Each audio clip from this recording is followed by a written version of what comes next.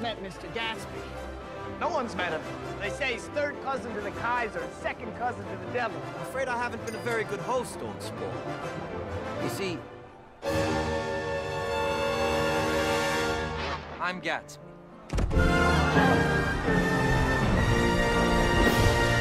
The Great Gatsby. Dishonesty.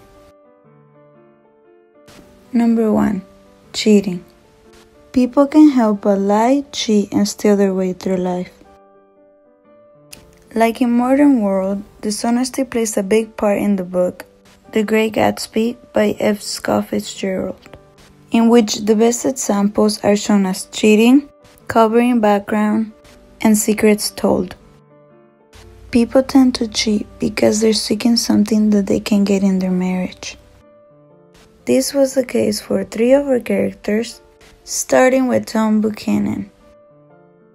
Tom Buchanan cheats continuously on his wife Daisy with Myrtle Wilson, a woman living in poverty.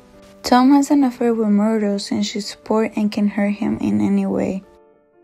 Tom even decided to show Nick his mistress, for which, when going to New York on a train, Tom tells Nick, "We're getting off. I want you to meet my girl." This shows us that Tom does not care that even his wife's cousin knows he's cheating on her. Back to Tom and Myrtle. We know this affair is true after Tom and Nick visited George Wilson's garage, and as soon as George was out of sight, Myrtle will get close to Tom. "I want to see you," said Tom intently. "Get on the next train." "Alright, I'll meet you by the newsstand on the lower level," she nodded, and moved away from him just as George Wilson emerged with 2 chairs from his office door. I'm in Bonds, actually. I want you to get on the next train. Now?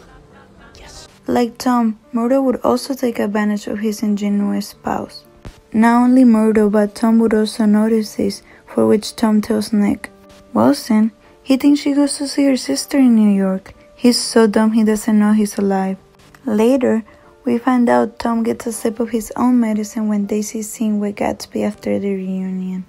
And Nick, of course, knows about this affair as well, but proceeds to ask Gratsby where he has been and why he fired all the workers at his house, for which Gratsby replies, "I wanted somebody who wouldn't gossip. Daisy comes over quite often in the afternoons." Number 2. Background. Myrtle tells her sister Catherine, "I married him because I thought he was a gentleman. I thought he knew something about breeding, but he wasn't fake to lick my shoe," which was the reason why Myrtle cheated on George. He made her think that he was a man with money, but instead one of poverty who had to borrow even a wedding suit for his wedding. George covered up the fact that he was poor in order for the love of his life, Myrtle, to accept him. Another character which covers up his poverty was Gratsby. I'm Gratsby.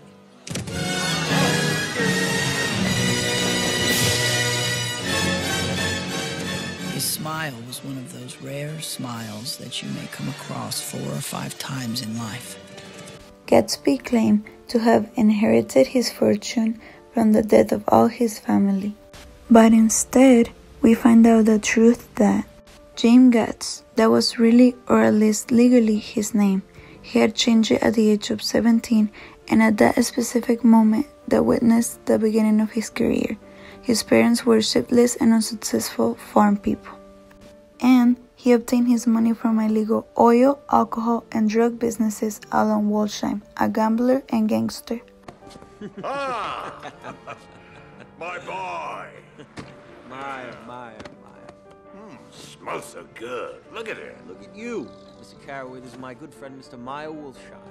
A wonderful pleasure, Mr. Carraway. My pleasure.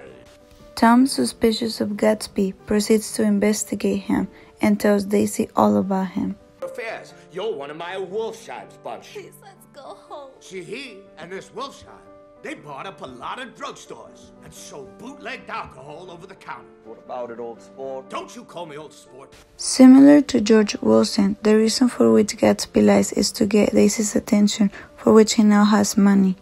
Based on these 2 people, we learned that during this time, men could cover the fact that they were poor to obtain a wife, since women mostly cared and wanted money. Number 3. Covering secrets. Some people come into our lives for good, while others come for bad. In this case, Daisy and Tom were the cause of both Gratsby and Murdo's misery and death. Daisy, who claimed to have loved Gratsby, did not confess that she had ran over Murdo using Gratsby's car and left the blame for him.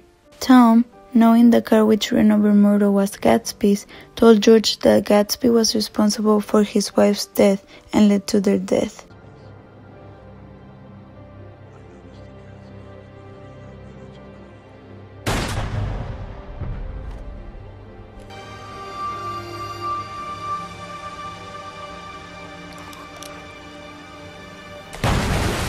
The saddest part is that Gratsby was innocent and the person who actually ran over Murdo was Daisy.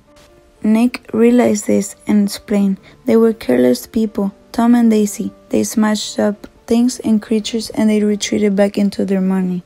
However, like Daisy, Nick kept the affairs a secret knowing that they were bad.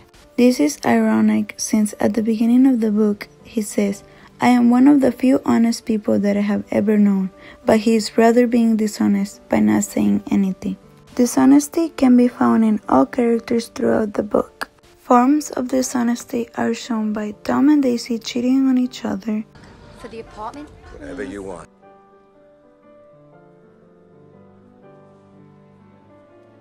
Gratsby and George lying about who they really are, and Nick and Daisy keeping secrets to themselves.